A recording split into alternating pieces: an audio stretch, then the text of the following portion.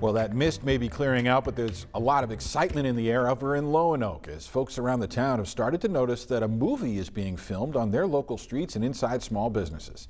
New tonight, THV 11's Ashley Godwin brings us some behind-the-scenes details. A producer tells me it's a thriller, and right behind me right now they are shooting a scene for the movie.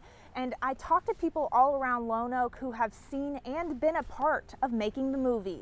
A mother who believes her daughter has vanished, and so she's either run away or she's been abducted. She finds out that her daughter has died, unfortunately.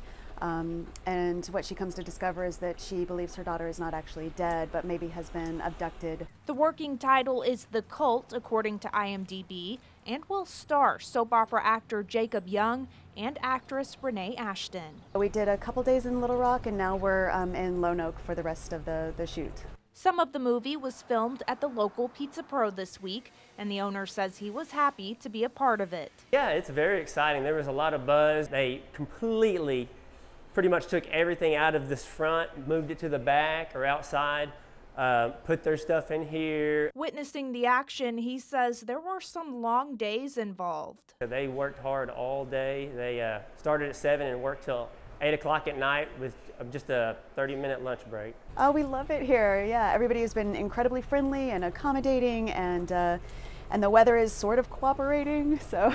This isn't the first time this film crew has visited Arkansas, and they say it won't be the last. So this is the third film that either me or my partners have done here in Arkansas, and we just keep talking about more that we can bring back. The movie is expected to air on Lifetime later this year or early next year.